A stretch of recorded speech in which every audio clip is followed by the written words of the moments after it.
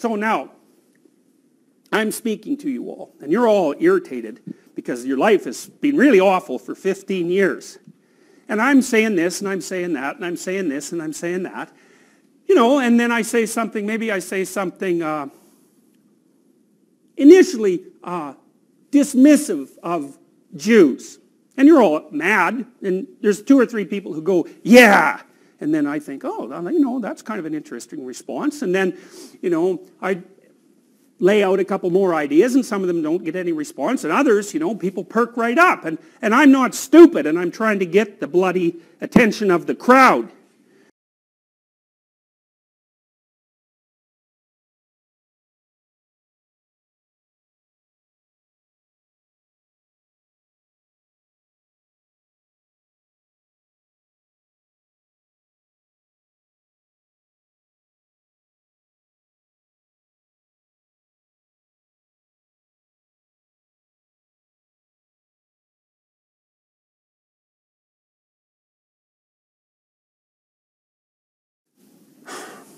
One piece of evidence is that if you take a cat's brain out, and you just leave it with a hypothalamus and a spinal cord, it's hyper-exploratory.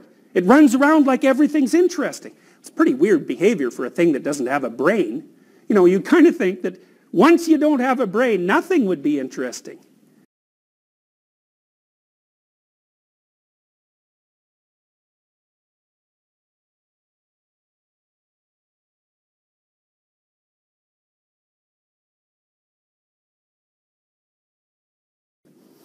Anyways, for whatever reason, you know, people turn to possession by very, very strict ideological ideas. And, you know, they were willing to be possessed by those ideas to the point where they would undertake actions that you'd think would be completely impossible for theoretically civilized people. You know, it turned out that those actions not only were not impossible for civilized people, but that the people themselves, you know, especially in Nazi Germany, they pretty much knew what the hell was going on, you know. You don't take several million people out of your population without rumors spreading, let's say.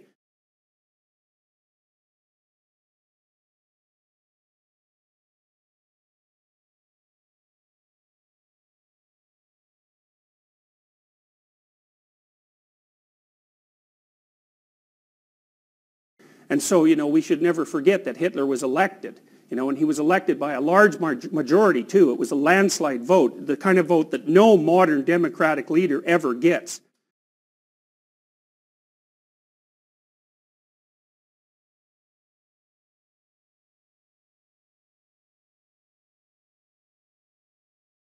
So, you know, although it's difficult for people to swallow, it's hard not to assign culpability for what happened in Germany to the society at every strata. You can't just dump it on the leaders.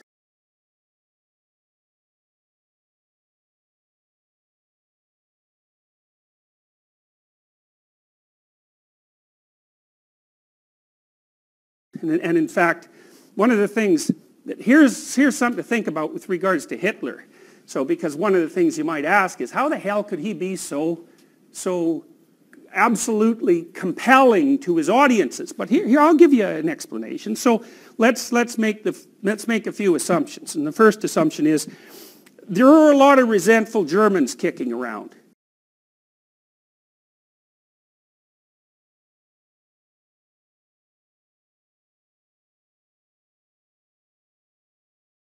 Why? Well, they lost the First World War. That wasn't so good. And then there were a lot of brutal men left because they'd been in the trenches and they'd been fighting and shooting at each other under absolutely abhorrent conditions for like years and years. And so there were plenty of brutalized men around.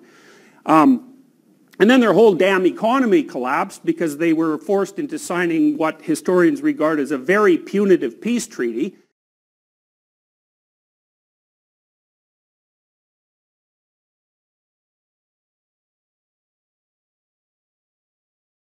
And so, like, everything had fallen apart to a degree that we can't even begin to imagine. And so, you know, in the 1930s, the Germans were starting to get back on their feet. And when Hitler came to power, he started not only to rearm, but to reindustrialize the economy. And he was actually pretty damn good at that.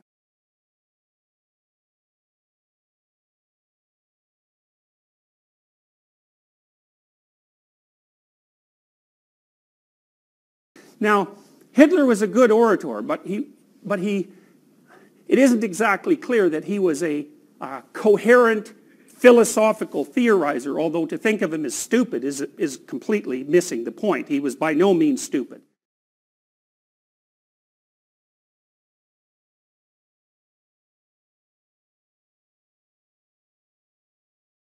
I wouldn't say that he was particularly educated, but he had a very powerfully developed aesthetic sense, and he spent a lot of his time designing the cities that would be built after World War II was over, and those cities were generally conceptualized by him as places where the arts, or at least the Nazi version of the arts, could flourish.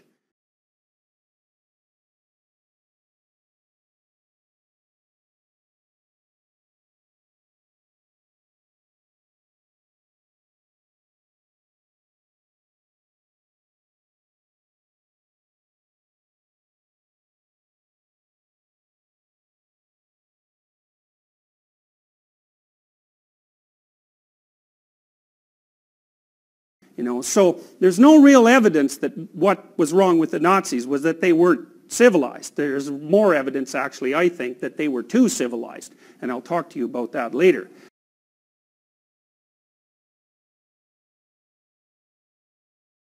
But anyways, you think, how did Hitler get all these people under his spell?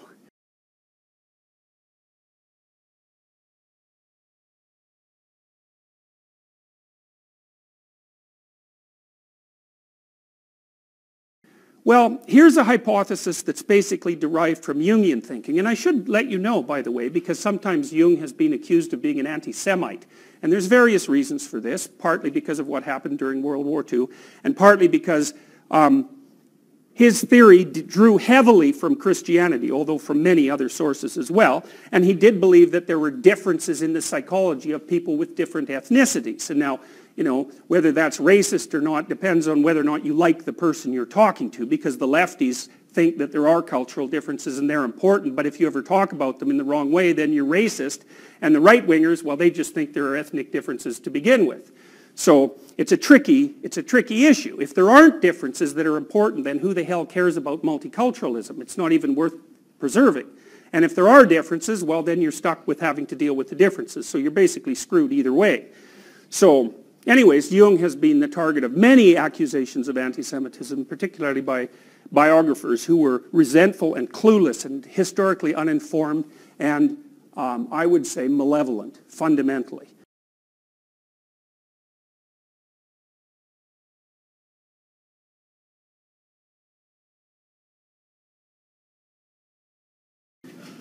He was a compelling person, and the fantasy that he had in the back of his mind, I'll tell you how that developed at one point. It was a very hard thing to escape from. And that's why the Germans became Nazis. This was like magic that had emerged, and it was black magic.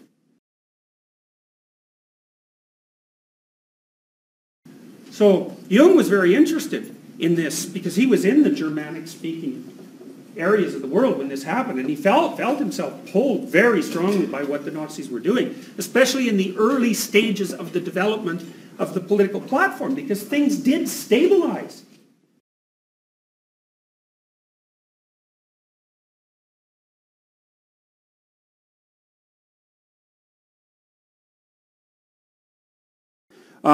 He worked as a CIA agent. It was just revealed last year, and he provided psychological reports to the American government on the underlying psychological structure of the Nazi leaders for years.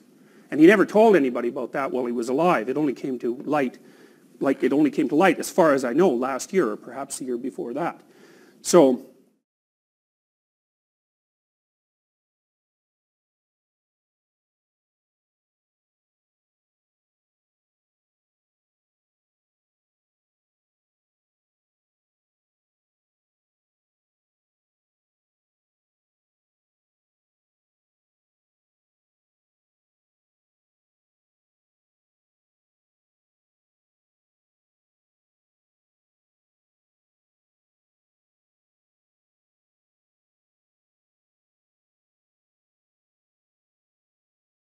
So anyways, the Germans, they weren't very happy about the whole damn situation. And so when they were aggregating en masse, you think, well, what happens when all people get together in a group? We talked about that last time when we talked about Kierkegaard's idea that as soon as you get a bunch of people together, no matter how truthful they are all as individuals, instantly the crowd is not a truthful thing.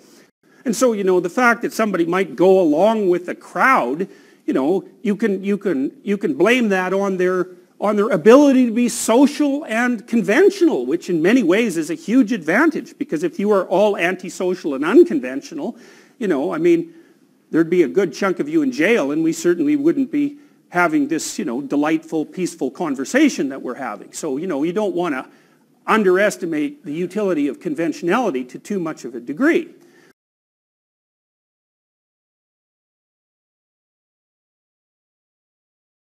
And so the reason I'm telling you that is because it's pretty obvious that people can respond to the cues that a crowd is delivering. And a good speaker does that, right? So a good speaker does a variety of things. And one is he never talks to the crowd per se. You pick out specific individuals and talk to them, and they're sort of reflective of the crowd, and then you can tell if everybody's understanding. And the other thing that a good speaker does is pay attention to the damn responses of the crowd.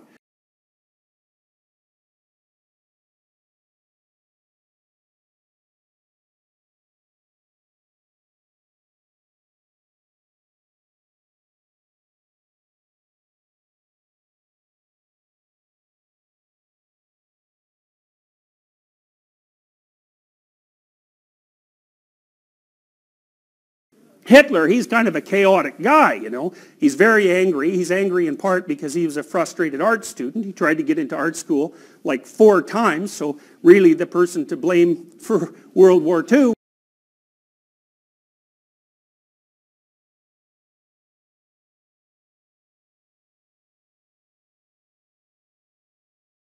was the 4-person committee that wouldn't let poor Hitler into I believe it was the Viennese School of Art, because he really wanted to go. And he had some artistic talent. He was a little on the conventional side by all appearances, but, I've seen some of his sketches, and, he wasn't a complete piker.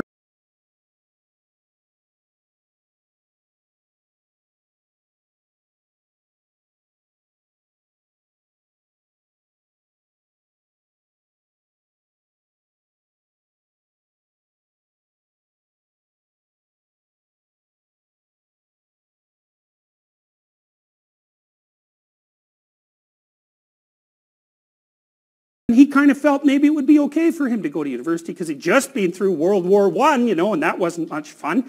There's a story about Hitler where he was out in the trenches, and he was there with all his buddies, and he wandered off to do whatever he wandered off to do, and when he came back, they were all dead because a bomb had landed right in the middle of them. And, you might think that would do a little something to your psyche, because after an experience like that, you're either going to think, oh man, things are pretty damn random and horrible, or there's something pretty damn special about me because I wasn't killed by the bomb, Maybe God has saved me for a higher purpose.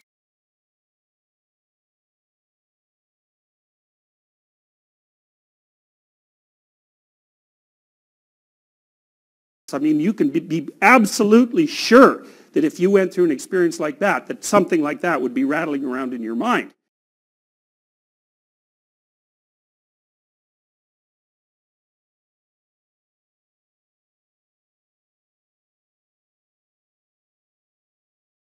And he won a medal for bravery, so and then after World War I, he kind of wandered around like a lot of men, unemployed and sort of like a tramp, so he wasn't very happy about that, and no wonder.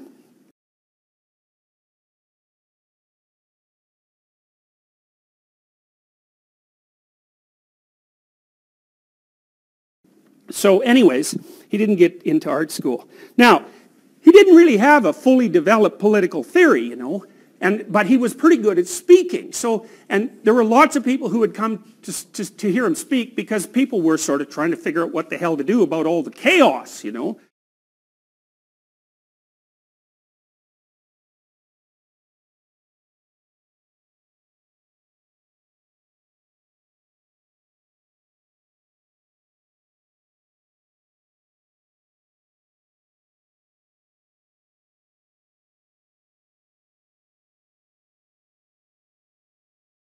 So then you think, well, what was Hitler good at?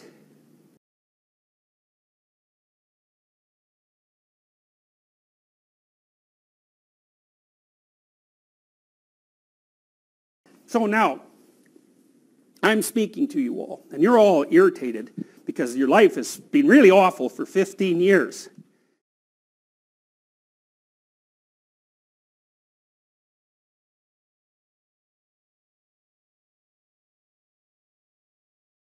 And I'm saying this, and I'm saying that, and I'm saying this, and I'm saying that.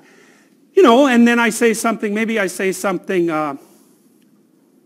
initially dismissive of Jews. And you're all mad, and there's 2 or 3 people who go, yeah!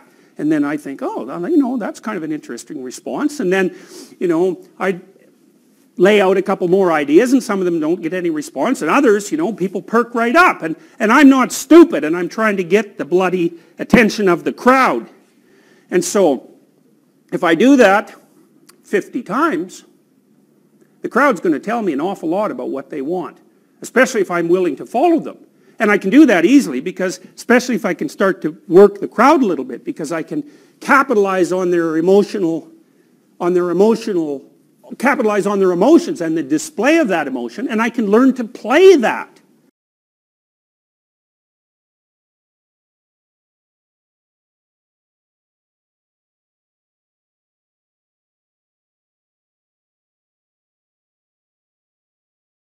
And then that turns into a positive feedback loop. And so Hitler's informing the audience, and the audience is informing Hitler, and that's why Jung believed that Hitler embodied the shadow of the German people.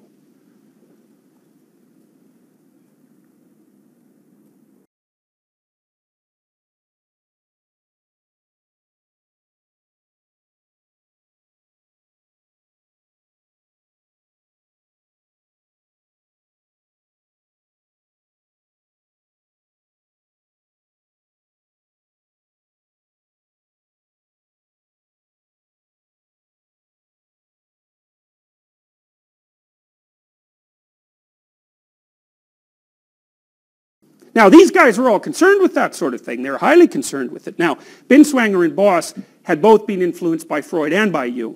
You can see in the bottom right-hand corner there, that's Boss with Jung, and that's Binswanger on the left and Boss at the top there. So, you know, they're pretty thoughtful-looking guys, and they were pretty damn smart. And they were quite philosophically oriented, and they had both studied Heidegger, and they both studied Husserl, who were German philosophers. Heidegger actually got tangled right up into the Nazi movement, and you know, his philosophy has been cast under a cloud of suspicion, perhaps a well-deserved cloud of suspicion, as a consequence of his cooperation with the Nazis.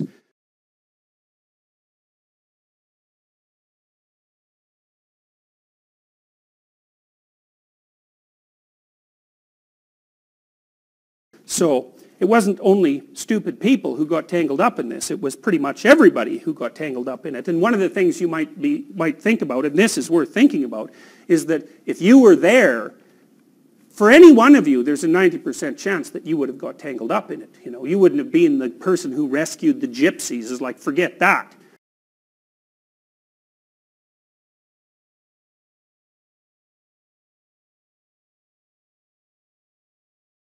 It's like, unless you think that, you know, you're heroic far beyond the average, and I would be very, very careful about assuming that. You could assume instead that you would have been swept along with the crowd just like everyone else, because everyone else was.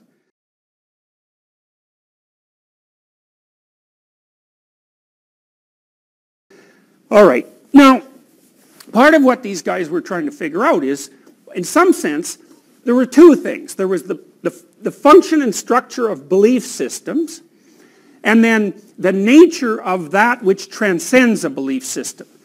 And the reason they were interested in that is because they thought, well, maybe it would be a good idea if our belief systems didn't get so damn pathological. Because if they do, then, you know, 6 million people end up in ovens or the equivalent, and 120 million people end up dead in battlefields.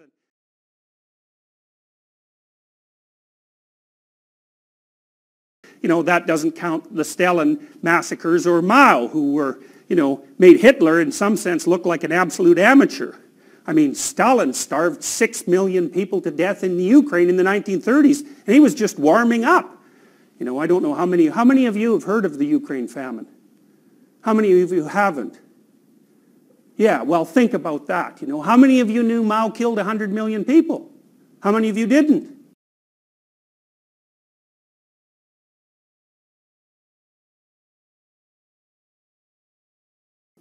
Yeah, well, you might think about why you don't know that. You know about the damn Nazis, but you don't know about the horrors that the communists perpetrated. It's worth thinking about why. Because the communists, especially the Maoists, man, those people were brutal.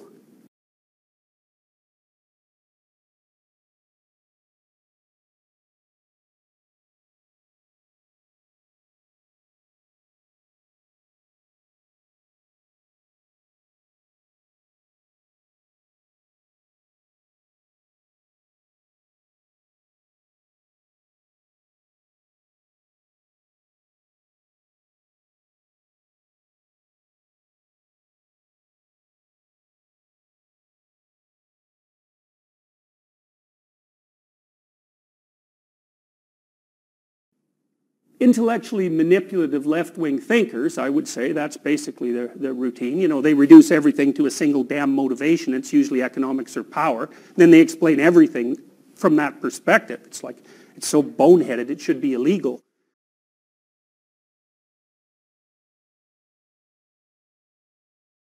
Anyways, I mean, no matter what you say about the Catholic Church and its basic barbarism, especially when, you know, they were involved in the witch hunt in the Middle Ages, it's like those guys, they were amateurs compared to the fascists and the communists. You know, they were counting their victims in the tens of thousands, not the hundreds of millions.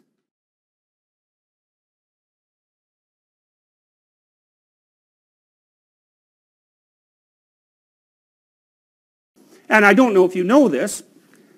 You can tell me how many of you know this. Do you know that a hydrogen bomb uses an atom bomb for its trigger? And they took that from Heidegger because Heidegger thought that Western philosophy had got off on the wrong track, you know, 3,000 years ago, because we didn't really concentrate on being itself.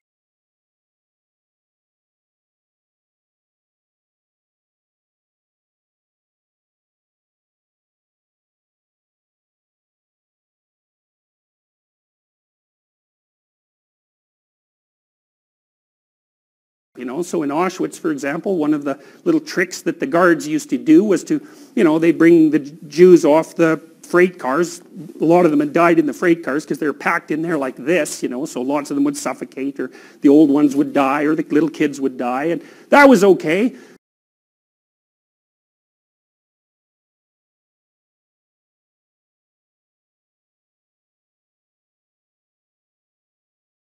You know, and then along the outside of the freight cars, especially if it was winter, well, it's like 20 below, and so the ones on the outside would freeze, but, you know, you were going to get rid of them anyway, so that was just convenient mostly. So then you'd take them to Auschwitz, and they'd all spill out, speaking different languages, torn up from their family, you know, as miserable as people can possibly be.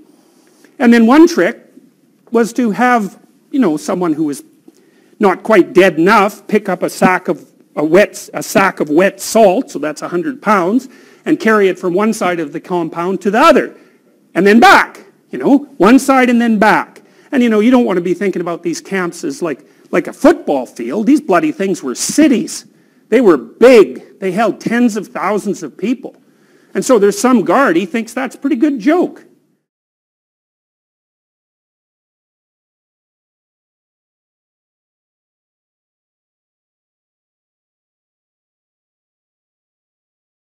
And it's not just a few people that are like that. And we found out from the Stanford prison experiment, which every psychologist likes to think of as immoral, you know, because we actually discovered something with it, that if you gave ordinary people the opportunity to be fascist barbarians, in 6 days, 30% of them would be.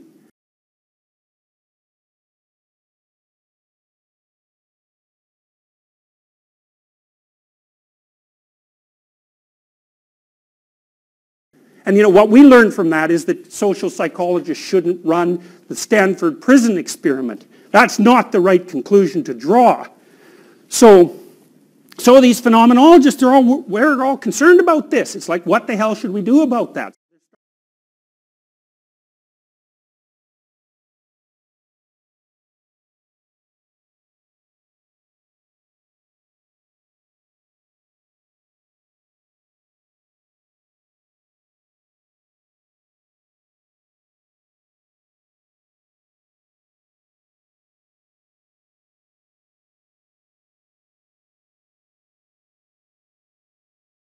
Maybe I say something